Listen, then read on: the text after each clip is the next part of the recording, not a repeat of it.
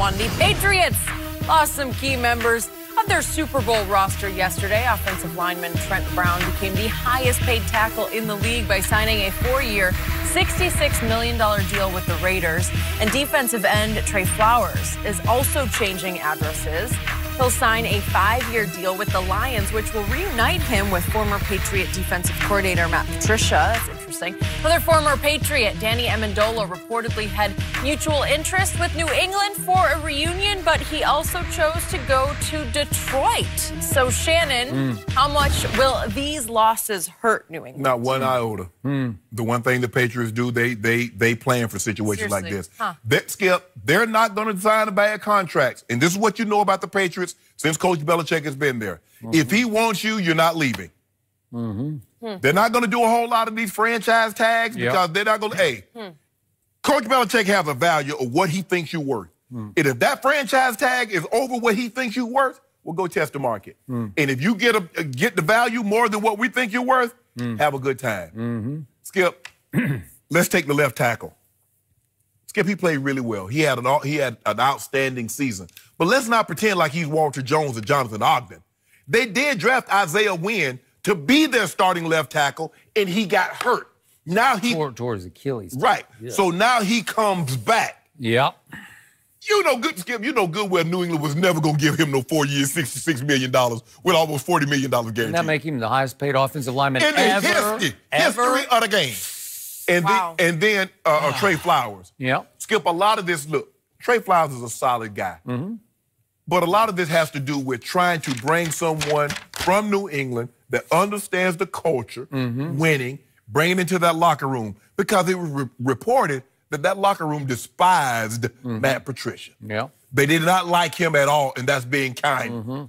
And the media might have liked him less. Go ahead. So bring someone in there to understand who he is, what he's about, what it takes to win, who's been there and done that. But these are system guys. Now, Coach Belichick does a great job of identifying guys that's going to work really well. He might not ever get a Von Miller or Aaron Donald, because sometimes I think people think that Trey Flowers was Aaron Donald. He's a good player, a solid player. But he ain't going to move no needles now. He's not Khalil Mack.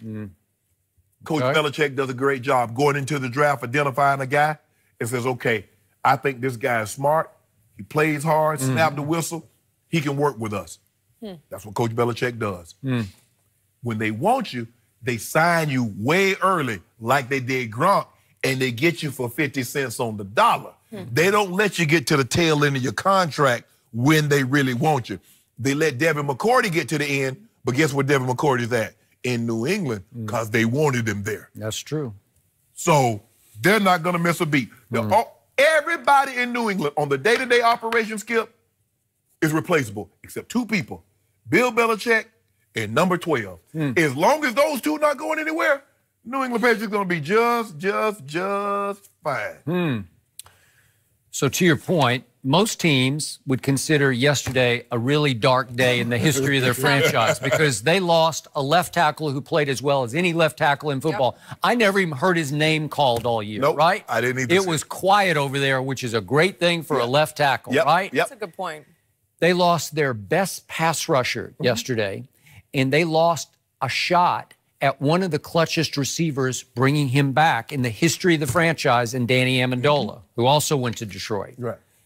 Bang, bang, bang, and I'm with you on your conclusion. As long as you still have the 42-year-old quarterback, and I'll give you the head coach, you're just fine. Yeah. And by the way, very quietly, a few days back, they did trade for one Michael Bennett. And I think that weakened slightly your Philadelphia Eagles, since you're Fly Eagles Fly, that weakened that defense a little bit because Belichick gave a 5th for him, got a 7th in return. That's the new way. You know, we'll trade you this, but you got to give us that. Okay. But whatever. Michael Bennett had 9 sacks last year. Yeah. Michael Bennett is 33 years of age. Michael Bennett is scheduled to make $7.2 million, which is not breaking the bank. That's not a whole lot of money. And I think you just replaced Trey Flowers. He doesn't play the way. He's more of an outside than an inside guy. I got you, but he's still in impact. Will replace Trey Flowers' impact. Absolutely. So that was a really sweet move by Bill Belichick. And I got to give Belichick, I'm hard on him sometimes on this show, but I got to give him credit for this. He went and snatched or stole Trent Brown from San Francisco. Remember, Trent Brown had been there for 3 years, and he was originally a 7th-round draft pick out of Florida. Right. Okay. And hadn't done much for them, Right. kind of been in and out of the lineup. And they had to, on the fly, throw him in at left tackle. Now we're back to the Dante Scarnecchia factor in New England. He is simply the best who's probably ever done it as an offensive line coach. And he did it again. He took underachieving Trent Brown and turned him into an achiever, right? And whatever they gave up for him, they're going to get a 3rd-round compensatory pick. Okay. So they'll let all these guys go out the door because Coach Belichick says, you know what? I'm going to get a pick to replace you. Yep. And I'm not the one thing we know about Coach Belichick, Skip, he's not overpaying. Yep. No. He says, this guy's worth a dime. If somebody offers you 11 cents, you gone. Okay. So think about this. Trent Brown, drafted in the 7th round, then Belichick gets him for a 3rd, but they got back a 5th. It's one of those deals again, but not a huge price to pay. He turns into maybe the best left tackle in football for 1 year because you needed a stopgap before Isaiah Wynn came back. And then he goes and becomes the highest paid offensive lineman ever. Coach Belichick says, okay, but think about this, Skip. I get my 3rd-round pick back, and I won a Super Bowl. Yep. Okay. How you beat that? Okay, I gave you a 3rd to get him. You gave me a 5th back. I get my 3rd back, and we won, and I don't have to overpay to keep him. And by the way, I just got to throw this in. Detroit also yesterday gave $9 million a year to a cornerback named Justin Coleman, who had sort A of slot corner at that. He's a slot corner, but he played 10 games in New England for these guys who are now in Detroit, so they know him from New England. But $9 million? I'm sure that's the one where Belichick probably sat back and said, what are those guys doing? That's the thing about free agency. And I tell people this. Free agency is not about being good. It's about being free. Right place, right time. That's what get these guys that's under contract so upset. They're looking like, bruh, I done been to 5, 6 Pro Bowls. I've been to 3, 4-time first-team All-Pro. And that dude got that? Skip, them guys looking like, man, did you see what Trent Brown got? It's crazy. You're Tyron Smith probably looking at the hold on. Hold up, Jerry. Hold up, Jerry. I know you're thinking about doing all these other guys' contract, but he ain't, that 77 can't hold a candle to this 77. Yep. So Detroit also signed one Danny Amendola, and I'm sure Tom Brady just hung his head and sighed and shook it because I'm sure he would have loved to have Danny Amendola back. Skip, he would have. But Danny Amendola had to take a pay cut his last 2 years to stay in New England. Why would I take a pay? Skip, this team, what do you get, $5.7 million so he can make up the 5.7? Why would I go there to take minimum? That's tough. That's the thing, Skip. That's what I keep telling you. These guys, and Trent Brown, he's like, dude, hold on. $50 million, I'm going to be the highest paid. Trey Flowers, like, winning Super Bowls are great, Skip.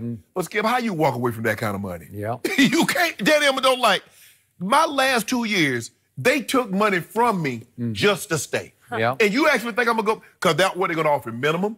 They're going to offer him minimum with some incentives. He can make a couple of $1 million. But look, Danny, you know what we do here. We win. Danny said, yeah, I'm going to win up in Detroit with this almost $6 million. That's where I'm going to win at. Definitely winning there. He already had the Patriot experience. And that's the thing, Skip. After you don't won, I mean, Trey Flowers won 2 Super Bowls. How many Super Bowls do you need before you start saying, I mean, Brady is another thing. Brady's trying to stack rings. Nobody's going to catch him. But when you're a guy like Trey, Skip, 15 years from now, unless you're a diehard New England Patriot fan, you probably won't even remember who he is. But when he got on this palatial estate in Florida on 6 acres and got all this money, he's like, man, I made a great decision. And he got 2 Super Bowl rings, 5 and 6. So he good. He good, Skip.